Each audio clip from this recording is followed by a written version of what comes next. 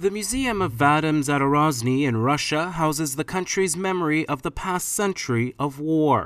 Over 1,000 showpieces exhibited here, for example, come from battle-tested weaponry during the Great Patriotic War, and the tanks are among the most symbolic. What we see is a legendary tank of the Great Patriotic War, T-34. This was an earlier modification of the 76 caliber.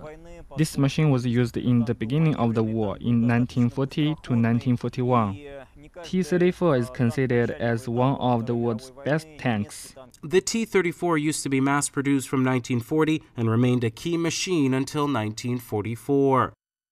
The light armored vehicle FAIM was produced by the Soviet Union just before the beginning of the war.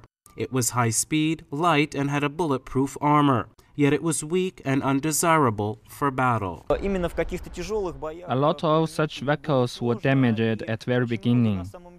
This particular sample was hit twice. For the first time during the fishing campaign in 1939. The second time was in 1943 during the Leningrad blockade when it was sent for some scout task. Nevertheless, it was repaired and left in Leningrad.